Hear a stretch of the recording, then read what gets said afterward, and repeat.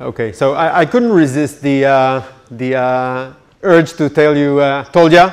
After someone teased me from the organizers, I won't tell you who. So we all got this very lovely surprise back in the middle of our summer holidays back in August. You all remember this one. HashiCorp announcing relicensing Terraform from open source MPL to a non-open source business source license. Yay! And also, obviously, not just Terraform. It also happened to the rest of its lovely projects, Vault, Console, Nomad, and so on. And who of you did it catch off guard? With a show of hands. Okay. So it shouldn't have. Because actually, last year, on this very stage, thanks whoever took this tweet back in the day, I was here actually telling all of you the case study of Elasticsearch going from open source to SSPL, non-open source available. Sounds familiar? So we talked back then about the rage, we talked about the response, fork it, and we talked about the risks of vendor-owned open source. So we've been through that, and by the way, you have a QR code about the open source risks. Okay, so you're a wise guy, you told us, we understand that open source can turn to the dark side, but what can we learn out of that? And the first thing I want you to take out of this talk, if there's only one thing you take, is remember that open source is more than a license. First of all, we saw that license can change under our feet, and it can happen also to very veteran, successful projects over a decade old, okay? There's no guarantee in that. And also, remember that it can turn to the dark side in many ways, okay? It can go non-open source, it can also go copyleft, it can also change terms of service, like it happened with Terraform registry, and many other forms, okay? Many other forms there are. So how can we protect ourselves? And that's the most important thing. So I'm going to share with you very quickly 3 tips for selecting open source wisely, 2 tips for using open source wisely, and 1 for building it. Okay? So let's go and start with using open source wisely. And first one is ask yourselves which license. Remember that not all of the OSI licenses are born equal. There's copyleft and other semantics. And also, very importantly, source available is not open source. Okay? Remember that one?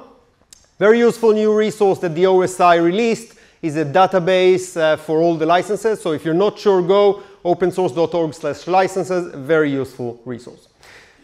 Next tip about selecting open source wisely. Ask yourselves also, who's behind the project? Is that a single vendor? We saw it can pull the bait and switch stunt on you. Also, avoid the single maintainer thing, even if it's not a vendor. It's a single point of failure. And in general, remember that foundational open source is a good path. I know I'm a CNCF ambassador, so I'm biased, but Cloud Native Computing Foundation, Linux Foundation, Apache Foundation, all of these provide a vendor-neutral ground. They provide oversight. They provide governance. Very good setup. Talking about governance, ask what's the governance policy of the project you're looking into, okay? How can they determine that no single entity grabs control? How can you turn into committers to maintainers? How can you be promoted? How can someone change license? Who can change the licenses? Let's talk about using open source wisely. First of all, manage your third-party licensing exposure, just like you do with security exposures, okay? Apache license containing GPL or things like that. That's one. Second tip for using, take care with automation. We all love automation in this conference, but beware of auto-updating your dependencies without safeguards, without license compliance checks, okay? SBOMs, maintain SBOMs, that's a very good tip on this one. Now, one tip about building open source wisely. Remember, open source is not a business model, okay? Make sure that you have sustainable business model around your company, otherwise you'll find yourself in this contentious situation. And I talked extensively about that in the article about the vendor-owned open source, so check it out on the right-hand side, and on the left-hand side you can find actually the cheat sheet with a checklist about the bullets I said, some additional bullets, so a very good checklist to go over. I haven't had the time to deep dive into the OpenTofu and Terraform and all of that, but here's a link to my podcast, Open Observability Talks. I dived into all this episode with one of the creators of the OpenTofu project. Very interesting discussion, and we have the discussion also after lunch with Sebastian, so check it out. You can find me everywhere at Horovits, as you can see. So I'm Dotan Horovits. Thank you very much, and may the open source be with you.